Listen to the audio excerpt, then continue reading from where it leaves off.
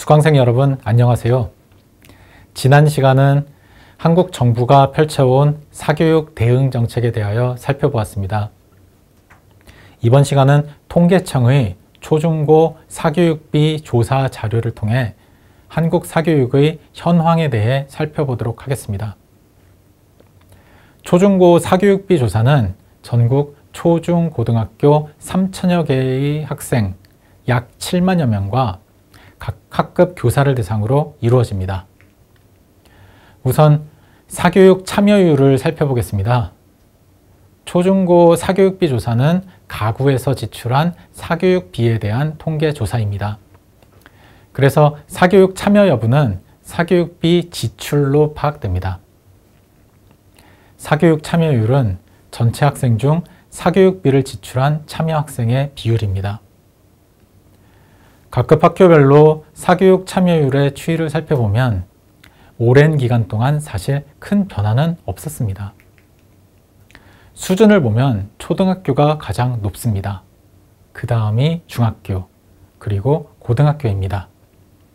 실업계를 제외한 일반 고등학교를 따로 떼어서 보면 일반 고등학교의 사교육 참여율이 고등학교 평균보다 더 높습니다. 고등학교 사교육은 주로 대학 입학시험 준비와 관련되기 때문입니다.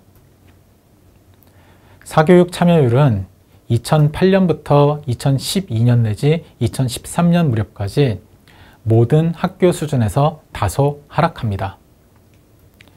이 시기에는 적극적인 사교육 대응 정책이 전개되었습니다. 2013년 이후부터는 특히 고등학교의 사교육 참여율이 꾸준히 상승합니다.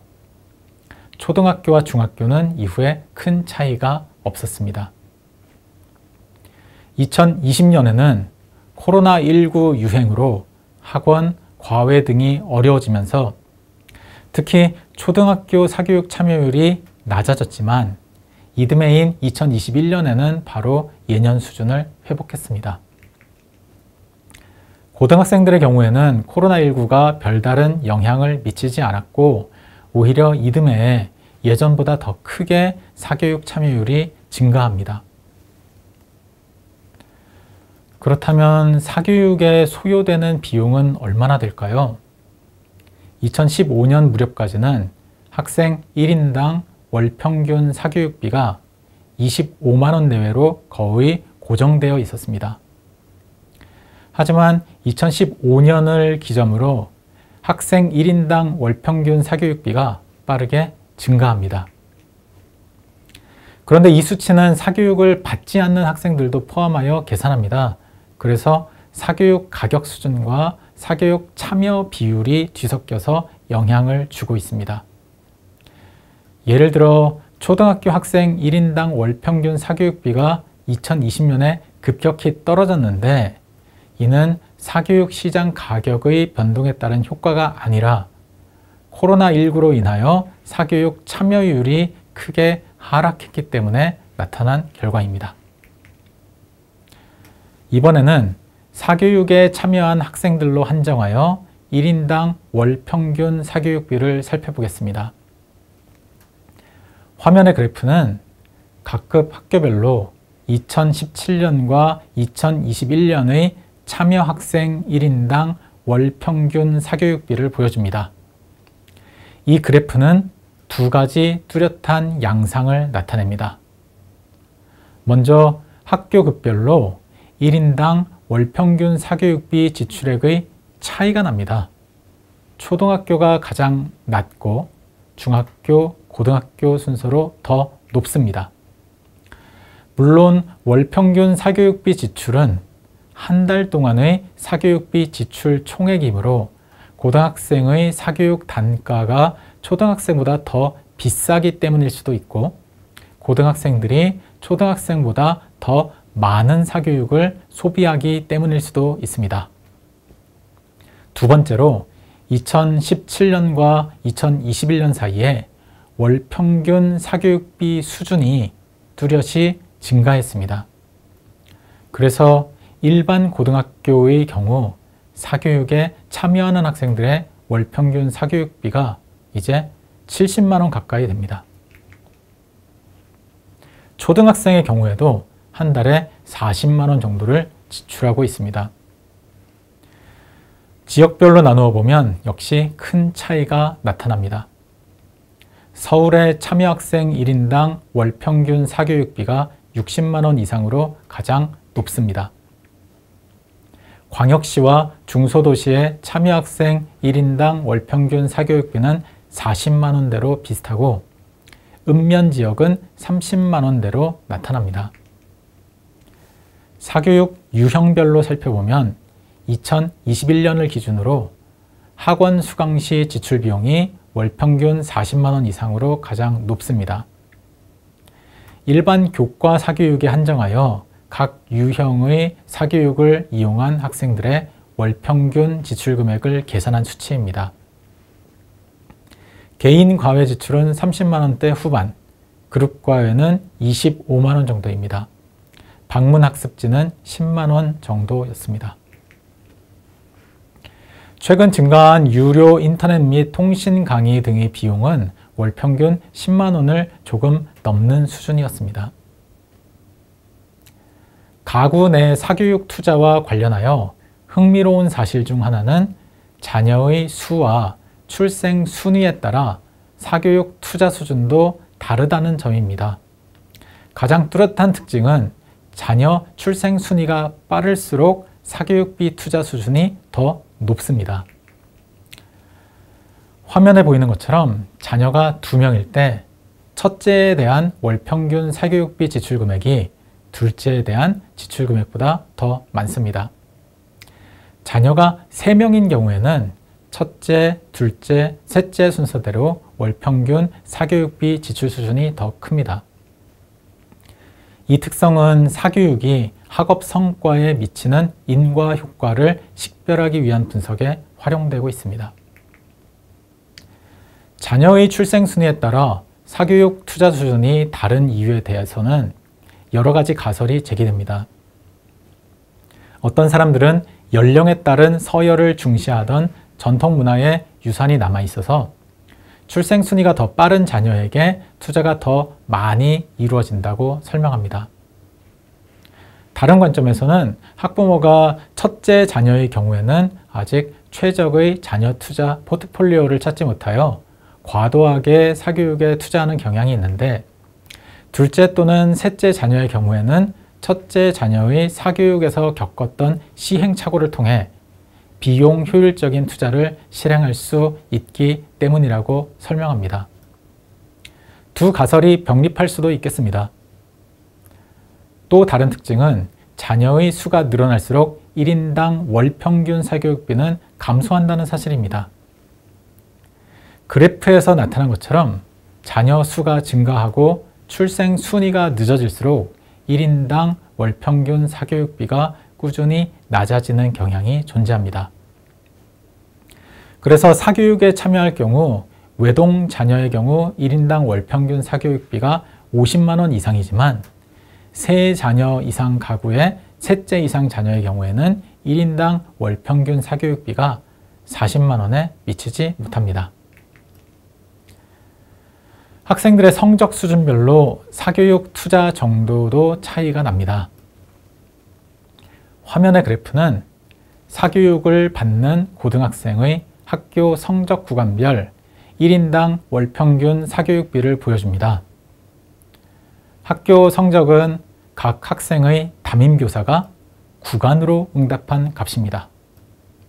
가장 왼쪽은 성적이 상위 10% 이내인 학생들의 월 평균 사교육비인데 70만 원이 넘습니다. 오른쪽으로 갈수록 학교 성적이 상대적으로 더 낮은 학생들입니다. 11 내지 30%, 31 내지 60%, 61 내지 80%, 81 내지 100%, 즉 하위 20% 학생들의 1인당 월 평균 사교육비가 차례대로 제시되었고, 성적이 낮을수록 1인당 월 평균 사교육비도 낮아짐을 알 수 있습니다. 성적에 따라 사교육비 수준이 다른 이유는 사교육이 상위 대학 진학 경쟁에 주로 관련되기 때문입니다. 성적이 더 높은 학생들일수록 더 명성이 높은 대학에 입학하기 위한 경쟁이 치열하고, 이 경쟁에서 우위를 점하기 위해 더 많은 사교육비 투자가 이루어지는 경향이 있습니다. 반면 성적이 하위권인 경우에는 성적 상승을 위한 사교육이 기초적인 학습과 관련되므로 투자 금액이 더 적을 수 있겠습니다. 사교육 참여 학생의 1인당 월 평균 사교육비는 가구 월소득이 증가할수록 뚜렷이 증가합니다. 가구 월소득이 200만 원 이하인 가구의 경우에는 월 평균 사교육비가 20만 원대에 불과합니다. 하지만 가구 월소득이 800만 원 이상인 경우 참여학생 1인당 월 평균 사교육비는 70만 원에 육박합니다. 사교육 재화는 소득 증가에 따라 소비량이 늘어나는 경제학 교과서에서 말하는 이른바 사치제로 보입니다. 이번에는 사교육 참여율이 여러 학생 특성들과 어떻게 관련되는지 살펴보겠습니다. 먼저 고등학생의 학교 성적 순위별로 사교육 참여율을 살펴보면 성적 순위가 높을수록 사교육 참여율도 높은 경향이 뚜렷하게 나타납니다. 학교 성적이 상위 10%인 경우에는 70% 이상이 사교육을 받고 있습니다. 반면 하위 20%의 경우에는 사교육 참여율이 50%가량입니다. 사교육비 지출 수준과 마찬가지로 대학 입시 경쟁이 상위권에서 심각하게 나타나고 있음을 다시 한번 확인할 수 있습니다. 가구의 월 평균 소득별로 사교육 참여율을 살펴보면 역시 소득 증가에 따라 사교육 참여율도 증가하는 경향이 뚜렷하게 나타납니다. 가구 월 평균 소득이 200만 원 미만인 경우에는 사교육 참여율이 절반도 안 됩니다. 하지만 가구 월 평균 소득이 500만 원을 넘어서면 사교육 참여율도 80%를 넘어섭니다. 사교육이 가져오는 여러 문제 중 한 가지는 불평등입니다. 소득이 높은 가구의 학생들이 더 많은 사교육을 받아 인적 자본에 대한 투자 및 이후 소득 불평등이 심화될 수 있다는 관점입니다. 그래서 일부에서는 사교육 바우처를 지급하여 저소득층과 고소득층 사이의 사교육 소비 불균형을 완화할 필요가 있다는 의견을 제시합니다. 물론 세금으로 사교육 소비를 저렴하게 지원하는 데 대한 부정적인 의견이 커서 현실적으로 실행하기는 어려워 보입니다. 이번에는 자녀 출생 순위와 사교육 참여율의 관계를 살펴보겠습니다. 1인당 사교육비와 마찬가지로 사교육 참여율에 있어서도 먼저 태어난 자녀에게 더 많은 투자가 이루어지는 경향이 발견됩니다. 자녀의 출생 순위가 늦어지면 사교육 참여율도 다소 감소하게 됩니다. 이는 특히 일반 교과 사교육에서 뚜렷하게 나타납니다. 예체능, 취미, 교양 사교육 참여율에서도 비슷한 경향이 보이지만 세 자녀 이상인 가구에서는 셋째 이상 자녀의 사교육 참여율이 다소 높아지기도 합니다. 이는 비교과 사교육이 종종 방과 후 보육의 기능을 수행하기 때문이기도 합니다. 지금까지 1인당 월 평균 사교육비와 사교육 참여율을 살펴봤는데 이번에는 사교육 시간에 대해 알아보겠습니다. 2021년 사교육 참여 학생의 1인당 주당 평균 사교육 참여 시간은 약 9시간입니다. 주말을 제외하면 하루에 2시간 정도 사교육 프로그램에 참여한다고 볼 수 있습니다. 학교급별로 나누어 보면 초등학생이 주당 평균 8.3시간으로 조금 적고 일반고 학생들이 평균 10시간으로 가장 많습니다. 출생 순위별로 사교육 참여 학생의 1인당 주당 평균 사교육 참여 시간을 살펴보면 여전히 출생 순위가 높을수록 참여 시간도 더 긴 경향을 확인할 수 있습니다. 파란색이 한 자녀 가구, 빨간색이 두 자녀 가구, 녹색이 세 자녀 가구입니다. 각 색상이 더 짙어질수록 출생 순위가 늦어집니다. 출생 순위별 주당 평균 사교육 참여 시간은 특히 두 자녀 가구에서 크게 나타나고 세 자녀 이상 가구에서는 고등학교 이후에는 오히려 차이가 다소 줄어듭니다. 지금까지는 학원, 과외교습 등 민간 사교육만으로 한정하여 살펴봤습니다. 하지만 앞서 말씀드렸던 대로 이제는 방과 후 학교, EBS 방송교육 등 공공부문에서도 사교육 프로그램을 제공하고 있습니다. 우선 방과 후 학교 프로그램 참여율을 살펴보면 처음 도입된 2007년 이후 한동안 증가했습니다.